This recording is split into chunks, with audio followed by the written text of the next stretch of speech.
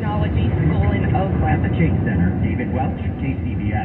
Construction is on hold on the site of People's Park in Berkeley. An appellate court issuing a stay following a violent confrontation there this past week, where a perimeter fence was torn down in less time than it took the university to put it up. KCBS's Jim Taylor returned to check out the landscape. Well, the place still sounds like People's Park, if there are just a handful of people living here now. Amid the downed trees and the mountains of wood chips dumped by the university on this land on which the university wants to build housing, has for half a century, which is how long Charles has been here, living in the park off and on. And I mean, they need housing, but everybody's saying this is green open space in a community that needs it. What are you going to do? What am I going to do? I'm going to be here no matter what goes on. I mean, this is my community. So you'll be here tomorrow? Oh, yeah. Next year? Yeah. Now, this is my home. You know, my wife and daughter and I, my daughter grew up here. Lisa, another longtime resident, says she's not leaving. We're here to defend the park, and we'll continue to do so. At People's Park in Berkeley, Jim Taylor, KCBS. Elon Musk says his planned $44 billion takeover of Twitter should move forward if the company can confirm some details about how it measures whether user accounts are spam bots or real people. The billionaire and Tesla CEO has been trying to back out of his April agreement to buy the social media giant, leading Twitter to sue him to complete the acquisition. Musk countersued, accusing Twitter of misleading his team about the true size of its user base and other problems he said amounted to fraud and breach of contract. Both sides are headed toward an October trial in a Delaware court.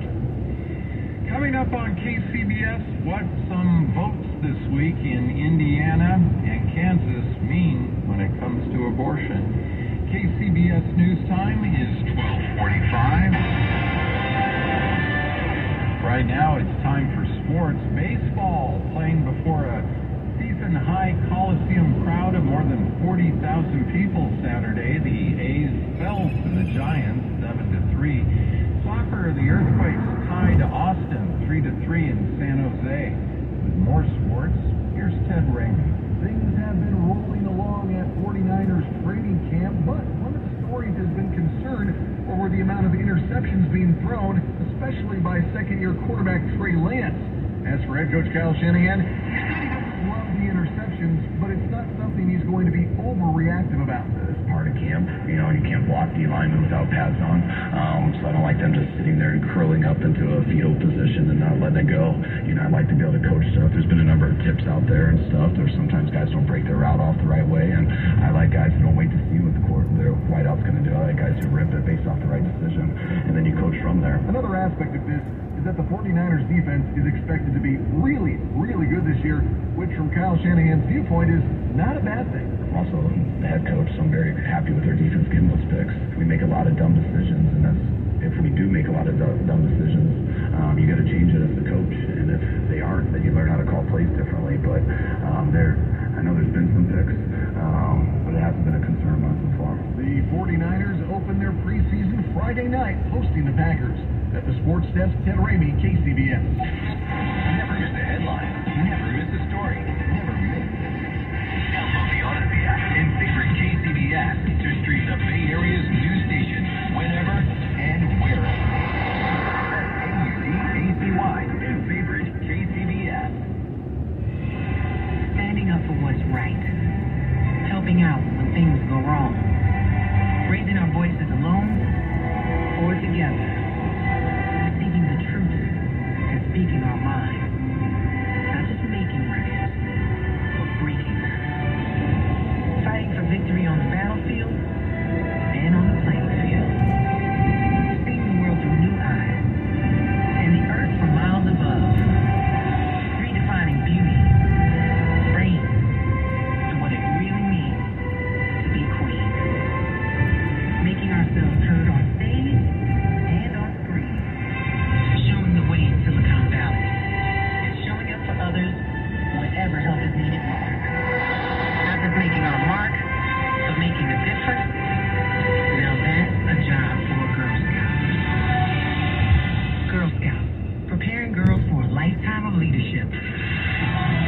Let's see what, if anything, is slowing you down right now. We go to Frank Munich at the KCBS traffic desk. Well, we are still looking at a problem on westbound 80 just past University Avenue. Traffic barely getting by. A crash which involves at least 2 cars and is still blocking lanes. Again, that's westbound 80 just before University Avenue. We have had the 2 left lanes blocked by that, and we're seeing very slow traffic approaching the scene. Problem continuing to be dealt with in Martinez, eastbound 4, just before Alhambra Avenue. That's a crash involving a car that slammed into the center divide and wound up off of the shoulder. We have injuries involved. We still have emergency crews on scene dealing with that. We have some good news. We had an earlier crash on northbound 280 at Ray Street, which had a traffic brake being put in place back at Highway 87 to remove it. Well, mission accomplished. That crash is now being cleared.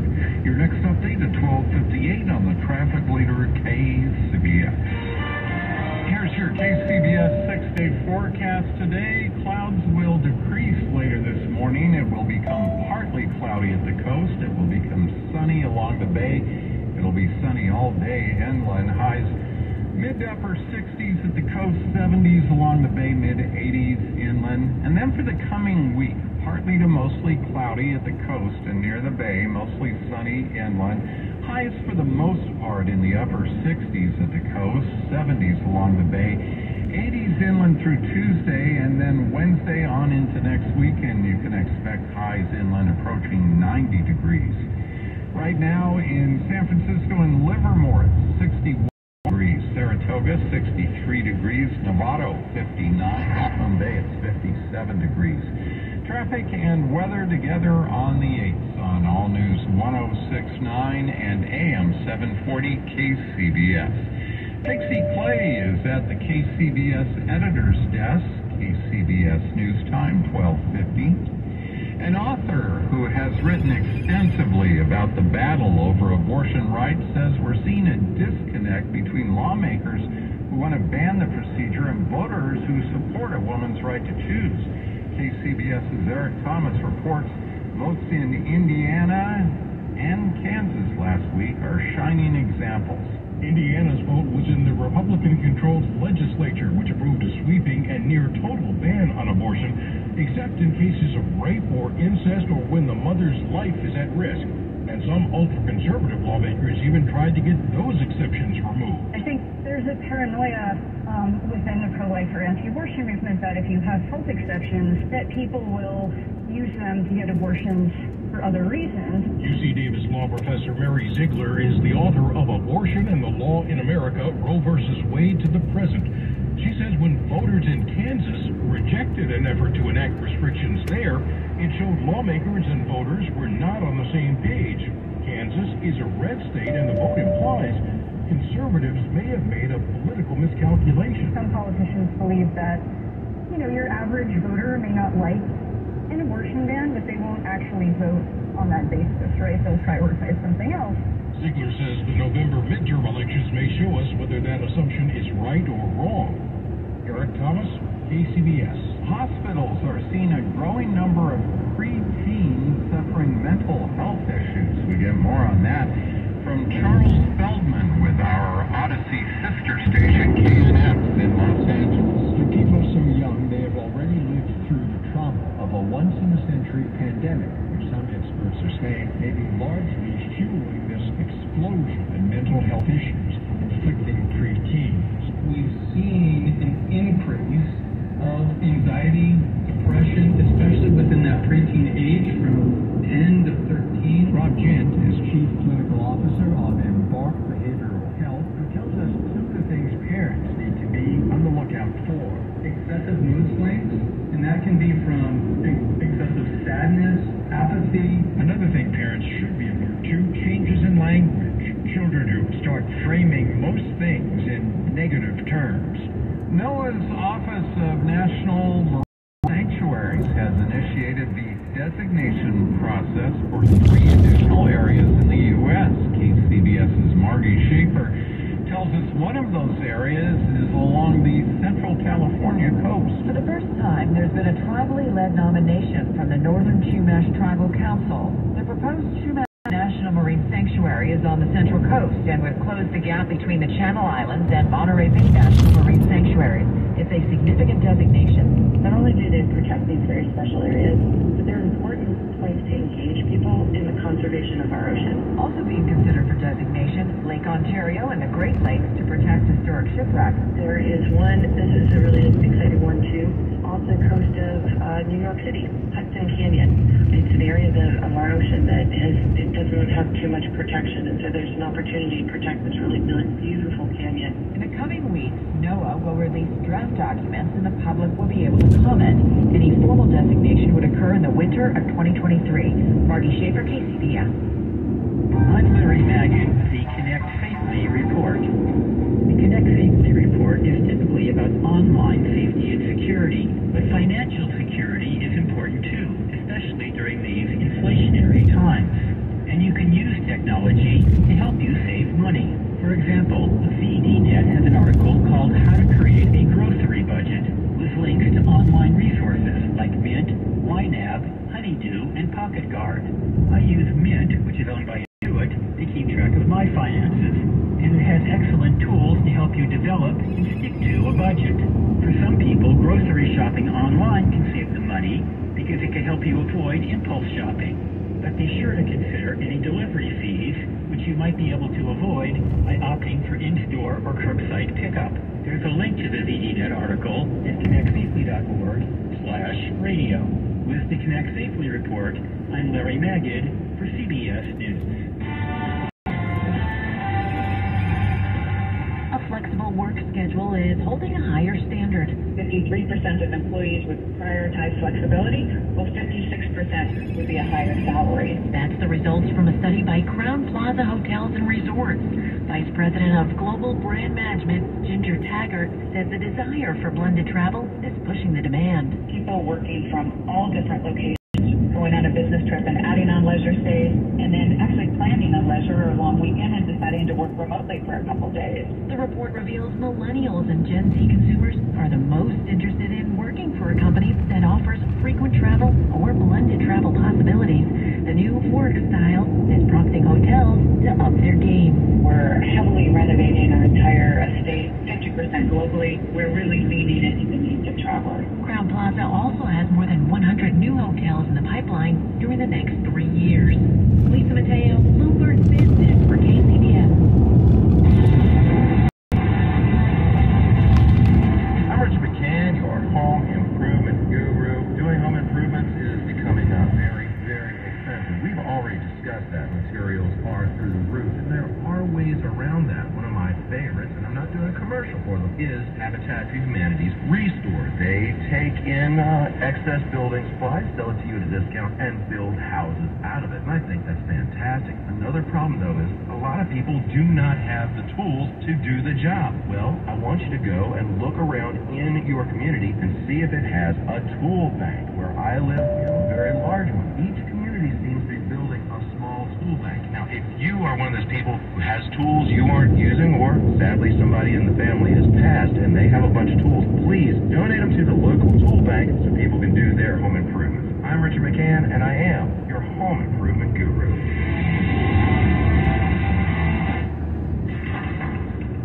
My dad ran a few neighborhood markets, but he taught me more about being a lawyer than any professor I had in law school. We talked about him in our meeting with the legal team.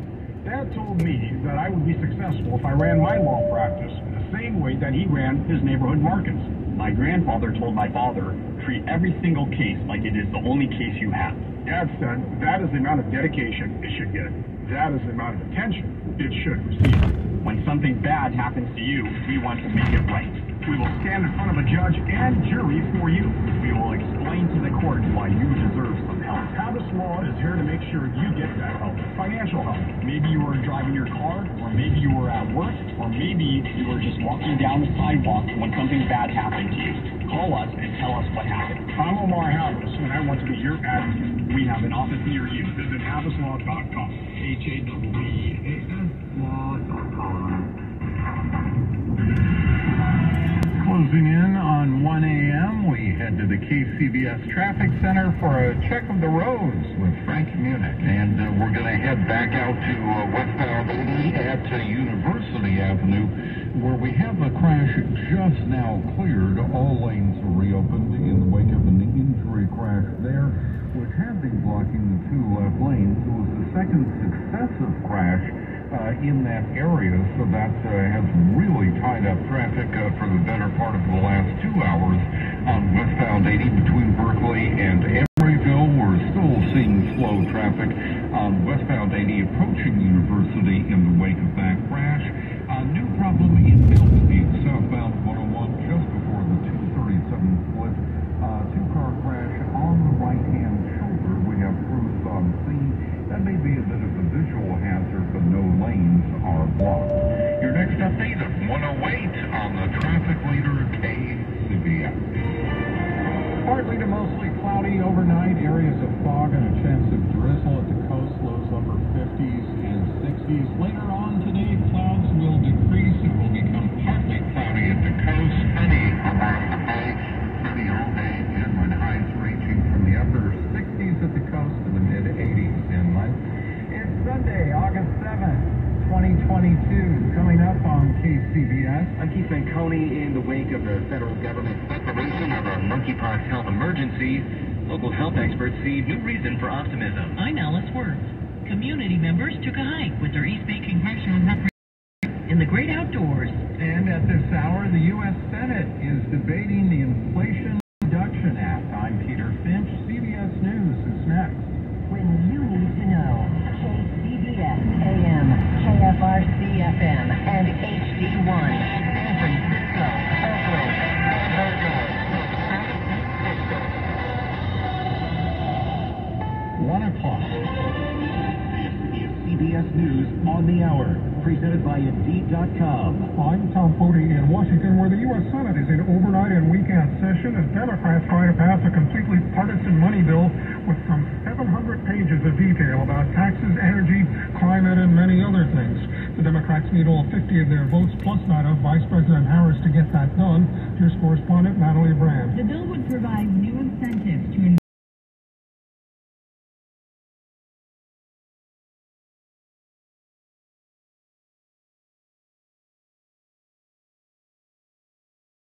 the Congress in decades.